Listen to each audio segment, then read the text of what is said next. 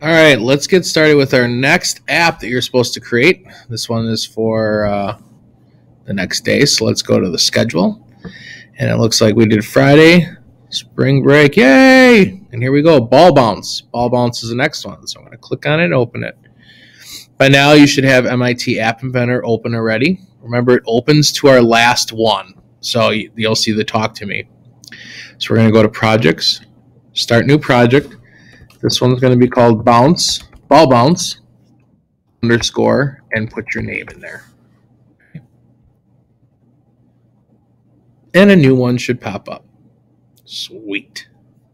All right, let's get working.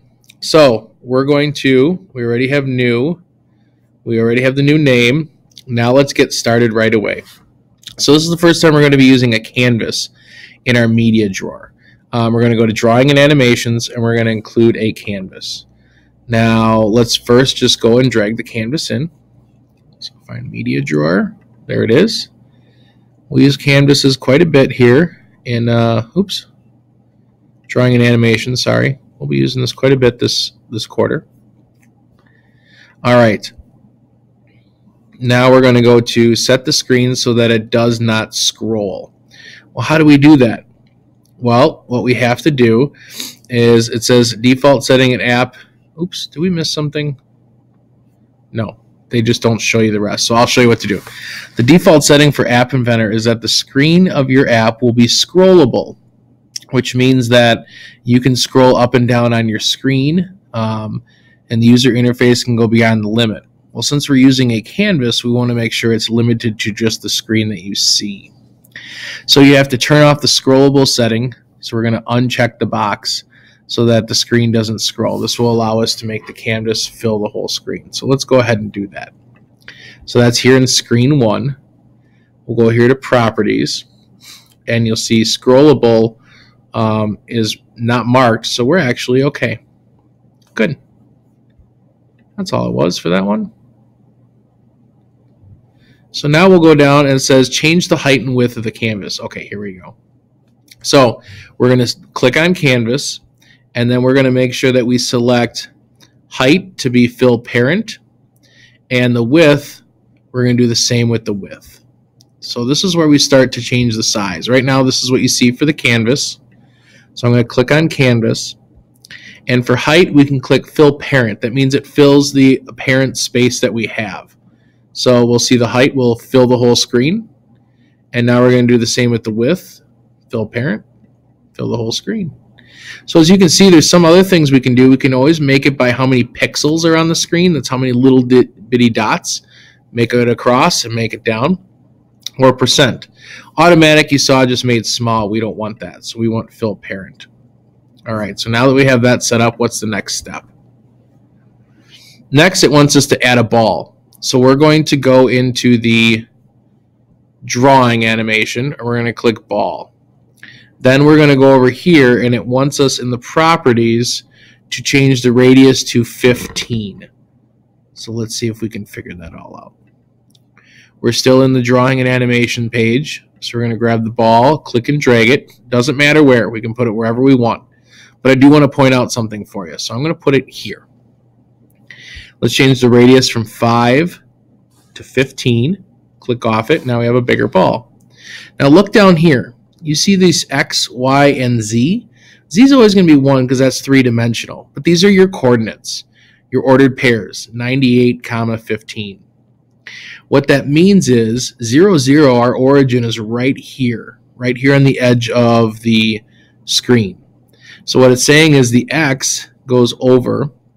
So to go over to this little top left corner, that is 98 pixels over. And if we scroll down from the top down, that's your Y. So X goes across, Y goes down. This is at 98, 15, right at that little spot right there. Interesting to know, because if you ever want to set your sprite in a certain spot, those are the things you need to be aware of. We're just going to leave our ball right there. Okay, we got everything set up right. Now it wants us to go to blocks. You're going to be like, this is it? This is all our app is? Yeah, it's kind of fun though. So we're going to go to blocks. Now we're going to open the ball 1 drawer to view the ball's blocks.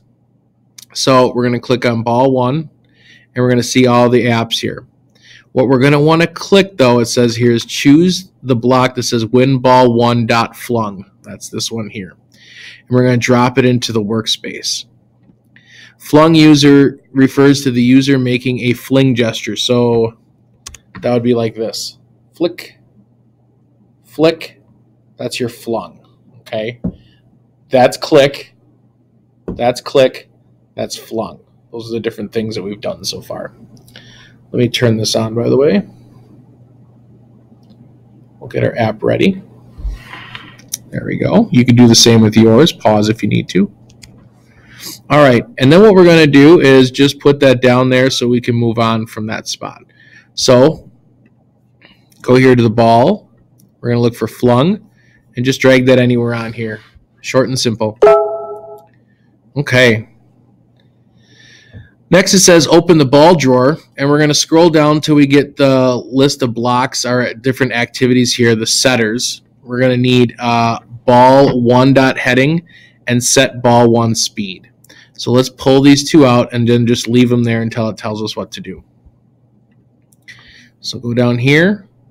We're going to need setting and speed. Well, here's speed. And ball 1. Did it say heading or setting? I think it said heading. Yeah, heading.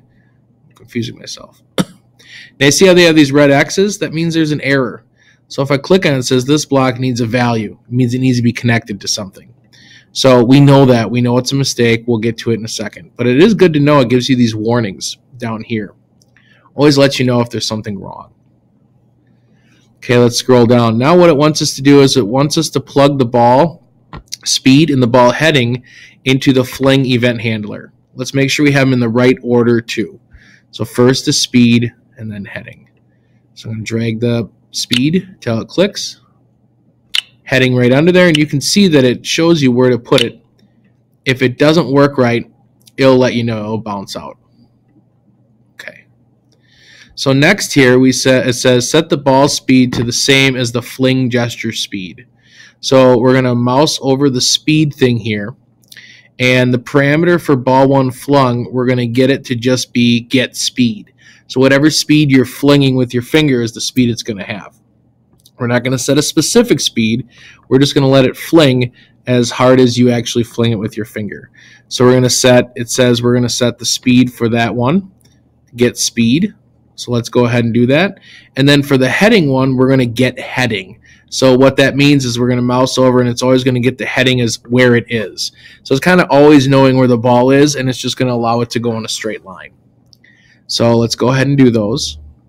So up here, we're going to mouse over where it says speed. You see that I don't click anything or touch anything, these show up. So now I can grab this one and click it, and we're going to put it in that getter. And now we're going to do click off. We're going to do the same thing with heading. Scroll over slowly and click in there. One thing I probably haven't said to this point is it works better if you have a mouse. So just think about if you have a mouse at home, use that. Okay. Now it wants us to test it out. Good habit while building our apps is to test things as we go. So let's see if everything's working the way we want it to. All right. I almost gave away the hint there. So we're going to go over to our tablet. I'm going to scan with the QR code. I'm going to go up to App Inventor, and I'm going to go to Connect, AI Companion, bring my tablet over, scan the QR, should be talking to each other, which it is. And then if I go over here, once it's done talking and agreeing, it'll show up. And there we go, there's our ball. So now with our finger, we're going to fling the ball, okay? So as hard as you fling it is what the speed's going to be. So I'm going to fling it. And there it goes. It's working. Should bounce off the edge and then, uh-oh. We don't want that. We want it to be able to bounce off the edges so we don't have to see it slowly stick to the side. Maybe I'll do it this time. Uh-oh. Something's not right. Let's go on here. Hey, look, it already knew that was going to happen. So why does the ball get stuck to the side of the screen? Well, after we fling the ball against the screen, we never told it that we want it to bounce off the edge. So we're going to need to add something else in here so that we know that when the ball reaches the edge, it's going to bounce. So let's go into that. So we're going to go to ball, and this time we're going to grab another event handler for .edgeReached. Ball, scroll up, edge reached. So what is it going to do when it reaches the edge? Let's go back. What we're going to do is we're going to get a call ball 1 to bounce off the edge. So we're going to go to ball, scroll down here, and we want it to bounce off the edge. Click. Now it's telling me, hey, that doesn't work. It's giving me an error. Why are we getting an error? There's nothing connected here. That's what we have to do next. So we have to get the edge just like we did last time. So we're going to scroll. There it is again. We're going to scroll over slowly on edge, grab get edge, drag it in there, click, and now after 5 seconds, we're not going to see that again as long as we click off it. Now it knows that everything's working the way it's supposed to. So our final block should look like this, and they do. There's only one way to find out if this works, and that's test it out. So let's go back and let's test it out. So here's our ball moving.